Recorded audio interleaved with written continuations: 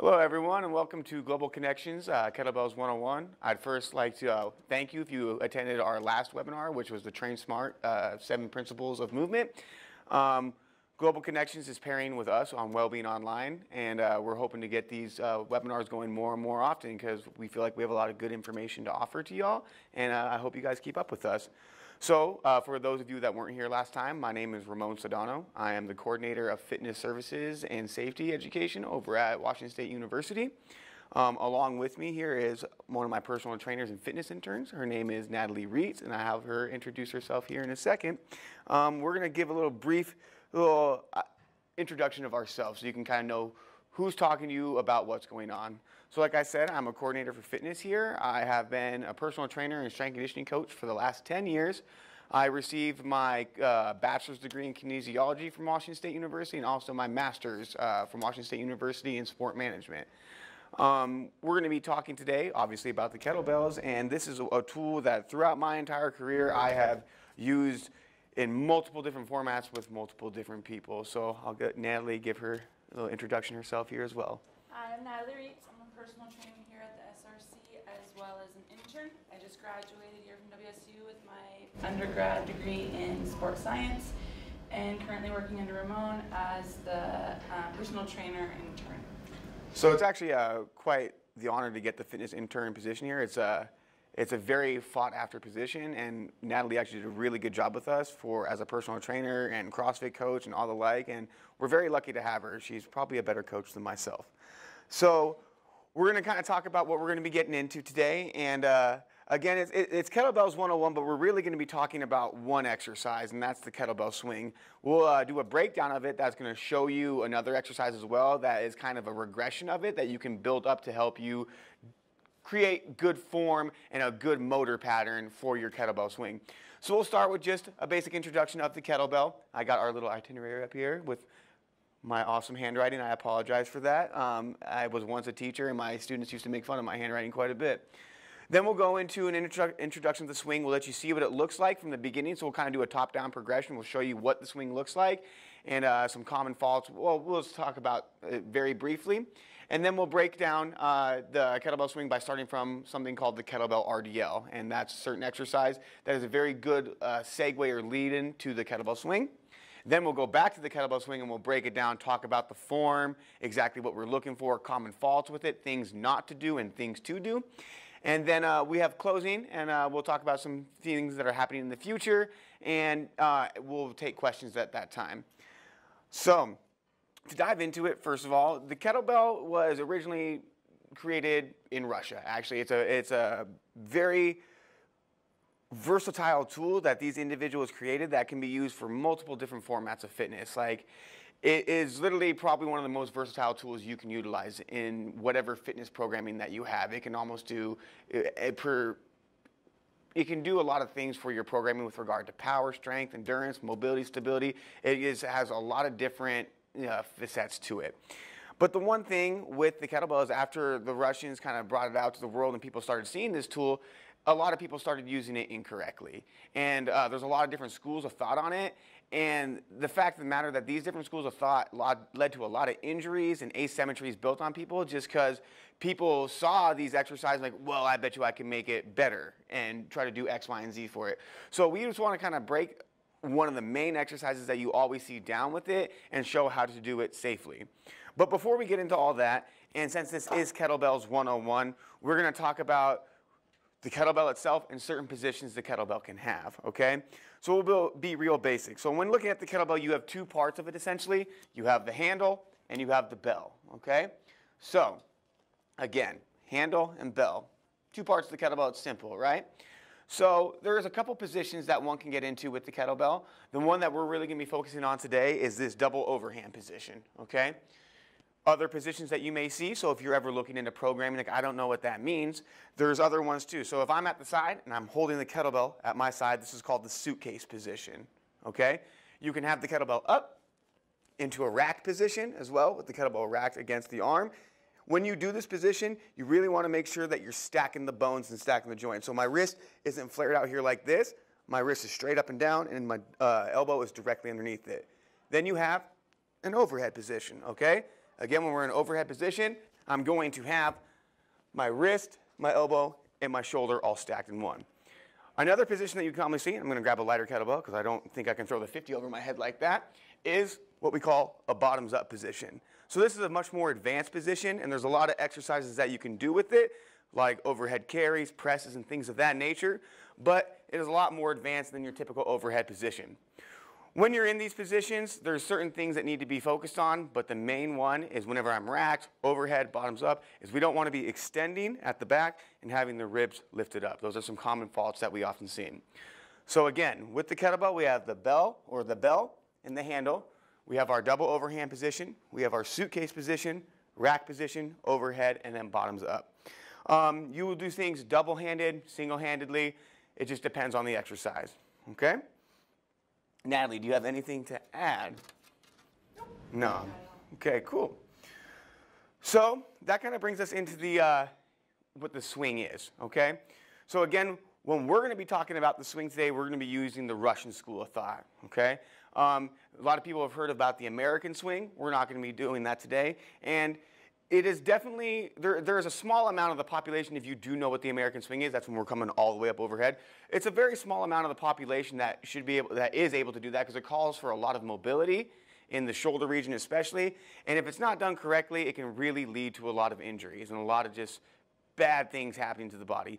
The Russian swing, for instance, it's just much easier to do, and it puts you in a safer position all the way, just all around, okay? So again, this is a foundational exercise of most kettlebell exercises. So the swing leads into a lot of other exercises. So it can lead into your kettlebell clean, your kettlebell snatch, single arm swings, a lot of things like that. And that's why I really wanted to break it down with everyone today, is because it's one that you see all the time, and it can be used in multiple formats, but it is just often seen wrong. It's easy to do it wrong, and it's easy to do it right, but there's just small little tips and tricks that we're going to give you today that really help doing the kettlebell swing correctly. Again, and I kind of touched on this earlier, but this exercise can be utilized in multiple formats of fitness. So you can use this exercise to develop power. You can use this exercise to develop strength. You can use this exercise to develop endurance, okay? That all kind of comes with how you program it and the weight you use with it, okay? So what we're going to do is I talked about this top-down progression, and I'm going to have Natalie demonstrate a kettlebell swing. Do you want to grab this one? Let's have you face me right now. And she's going to go into this, and we're going to talk about all the positions that she's starting from. So bring that out in front of your head and get to that hike position. And she's just going to show you a couple reps of the kettlebell swing. And her hands are sweaty. So whenever you're ready. So we're not really going to break down the swing just yet. I'm just letting you see what we're moving into, okay? So this is exactly what the kettlebell swing looks like. And you can set it down now, okay? So what we're going to do now is we're going to break down the kettlebell swing by turning this into an exercise called the kettlebell RDL. RDL stands for Romanian deadlift, and the Romanian deadlift you can use with a barbell, with all kinds of different materials you see in the gym, okay? So the kettlebell RDL and the kettlebell swing are both what we call a hinging exercise. A hinging exercise is one that is really calling on your posterior chain. So it's calling your butt and your hamstrings a lot, okay? We're going to protect our low back with what we do with our kettlebell swing today. So we're not using our erectors a lot in what we do. We're really, really calling on our glutes for the most part and our hamstrings as well. So what I'm going to have Natalie do is she is going to come up and we're going to start just developing her kettlebell RDL. So the RDL essentially is, I'll show you what a full rep of an RDL looks like. You will start with the kettlebell a little bit behind your feet, okay? Come down, have a soft bend in the knees, pick that kettlebell up, squeeze, bring it down, back up. So that's the entire RDL. So we're going to teach you how to develop this pattern correctly. So Natalie, come in here. So what I'm going to have her do first is she's going to hinge backwards, okay? So this hinge, what this means is she is pushing her butt back, okay? And she is loading her hamstrings, and she's putting the weight of the body in the heel of her feet, okay? So I'm just going to have her hinge back, tap the kettlebell with her hand, and stand back up, okay? Do it about 2 or 3 times. So she's hinging back. Again. One more time. Good.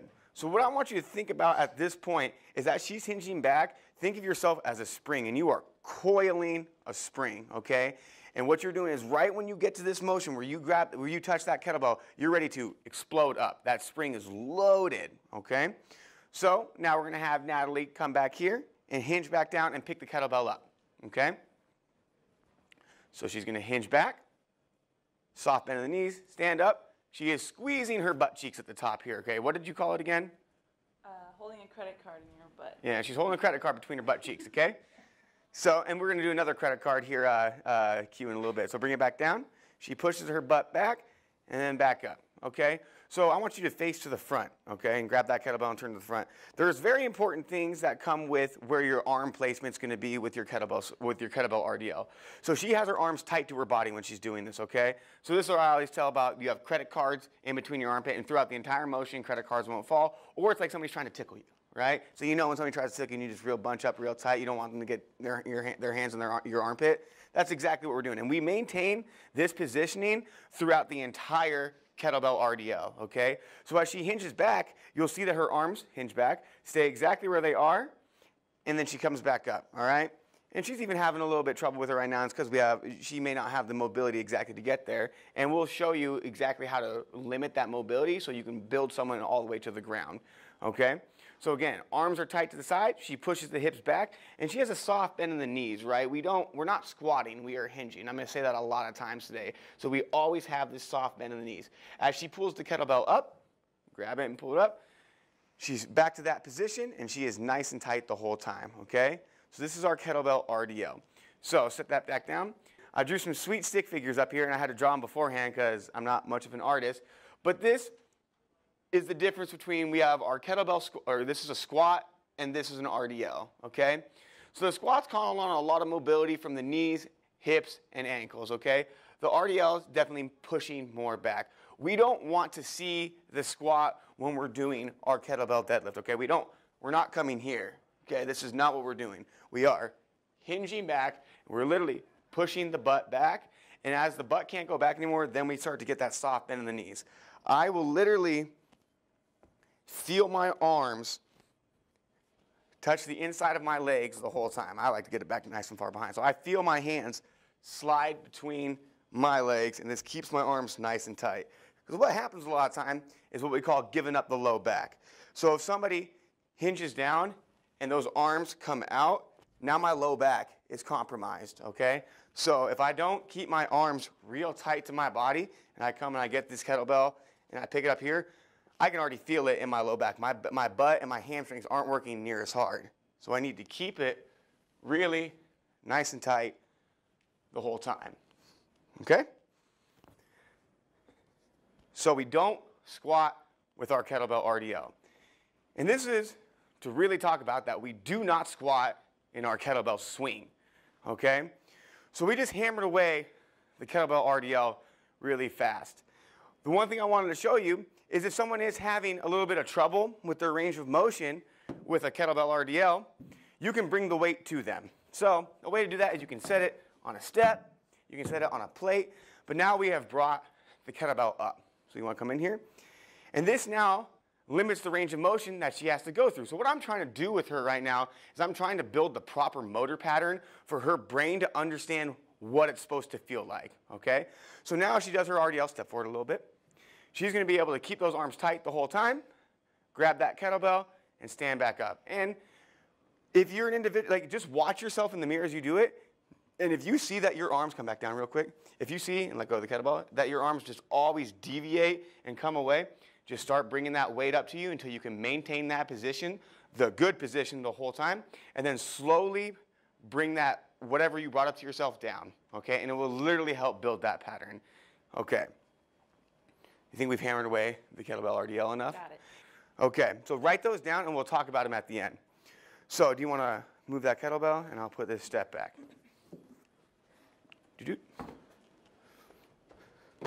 Cool. So I would always suggest that you probably should not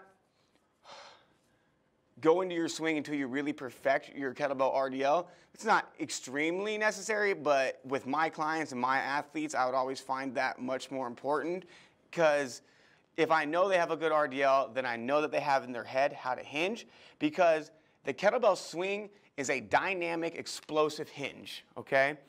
And it has, the thing about the kettlebell swing is it's much less range of motion than what the kettlebell RDL is. So having to maintain that pushing butt back and stuff is actually easier, but now we're in a real dynamic explosive motion that makes it a little bit more complex. So a way that we like to start it with our athletes and our trainers is I'll have them stand with me and I'll teach this 2 points of contact drill, okay? I did not make this up. I found this from other coaches, okay? I wish I was this smart. And I'll have them stand in the ending position of the kettlebell, which, by the way, is shoulder height. We're not going above shoulder height, and we'll get back to that here in a little bit. So Natalie, come here, and let's have you turn this way, actually, facing this way. So she's in her ending position with her hands up at shoulder height, and my 2 points of contact are on her shoulder, and they're on her hip, okay? And what I will do from this point is I will tell her to maintain those 2 points of contact until I tell her to break, okay? Because what happens a lot with the kettlebell swing is people automatically feel like they need to bend over right away, and that's going to turn it either into a squat or really, really giving up the low back. So I'll prime them like this. Here's my 2 points of contact. All right, drop your arms. Go, go, go, go, break. And then, that was even a little too soon, right? So let's do a little bit more fluid. So drop the arms, break. Even too soon. Let's go again. Drop the arms and break. Can you try to do it in a fluid motion? Let's go and break. So she's not, come back up. One more time and break. So a huge thing that we're looking for, come back to the top, is as she comes down, we want to make sure, show them we don't want this kettlebell to pass her knees, okay? So we want to make sure as she comes down, it's only coming back to here, and we're not swinging that kettlebell past our knees. So that is like the first cue that we can give y'all to make sure that you're doing a kettlebell correctly. Do not let the kettlebell swing past your knees when you're doing a kettlebell swing, okay?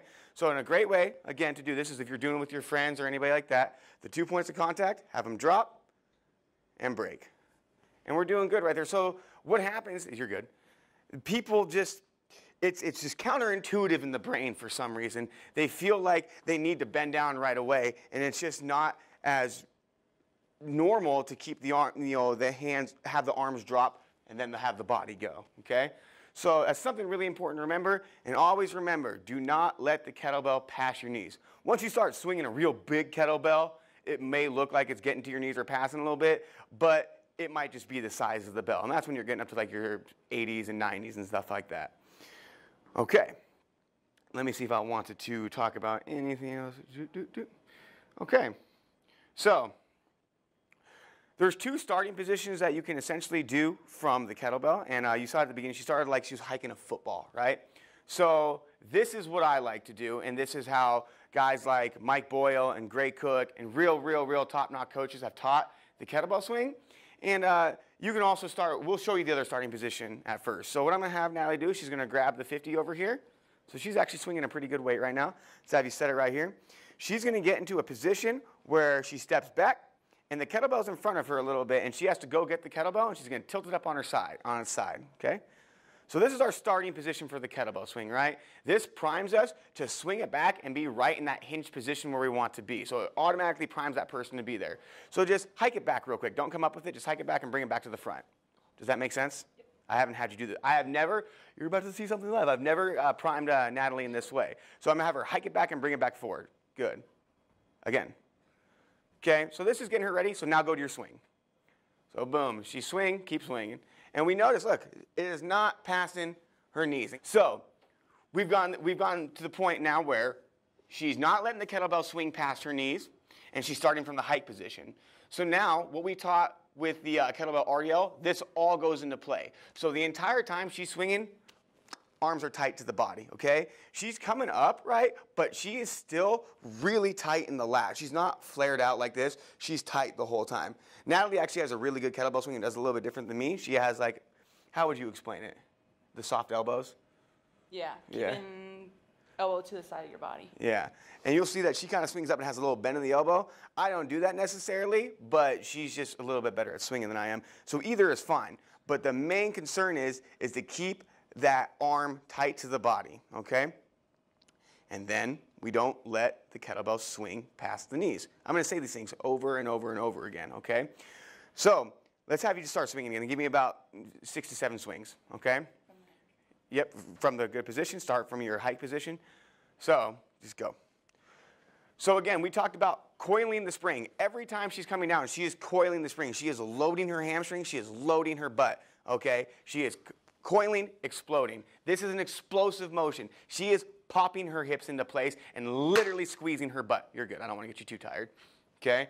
So as you come up with this kettlebell swing, so I'm here, I am up here, I'm literally squeezing my butt into place, okay?